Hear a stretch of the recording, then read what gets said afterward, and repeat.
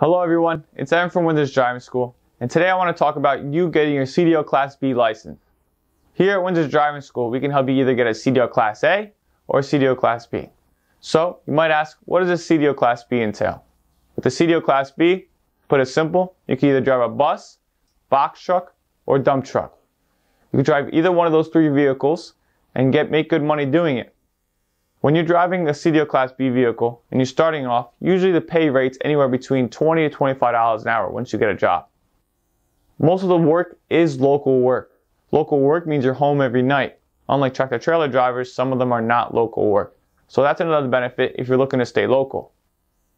Sometimes you have to go over the road, but that's if you're one of those bus drivers that does those cross-country trips, those long 10-hour, 15-hour, 20-hour trips.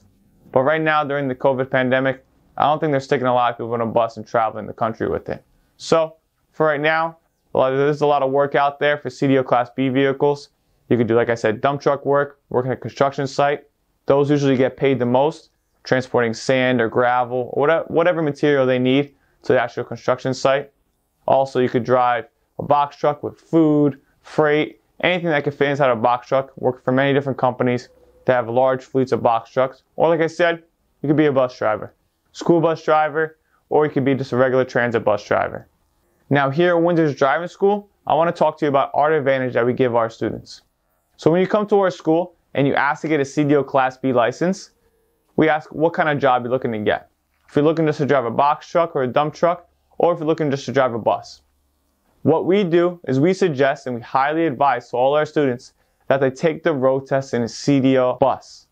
The reason why we suggest that to our students is that once they get the CDL license and they have that bus endorsement on the license, which is that passenger endorsement, all you have to do is take a written test and then go to DMV and actually take the road test in a bus. You'll have a CDL Class B license with an actual P endorsement, which means you can drive passengers. But that also means you can drive box trucks and dump trucks, which is a great advantage. If you just go to DMV with a box truck and take the test, you're limited on what you can drive with the CDL Class B.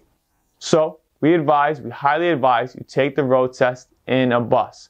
Here at Winsors Driving School, we give you a competitive advantage for your job search out there, and we make your job search very broad because you have that P on your license once you get a CDL Class B license. So, if you have any other questions about getting a CDL Class B or Class A, please give us a call at 908-862-3252 so we can help you get your CDL Class B license or answer any questions that you have. Thank you.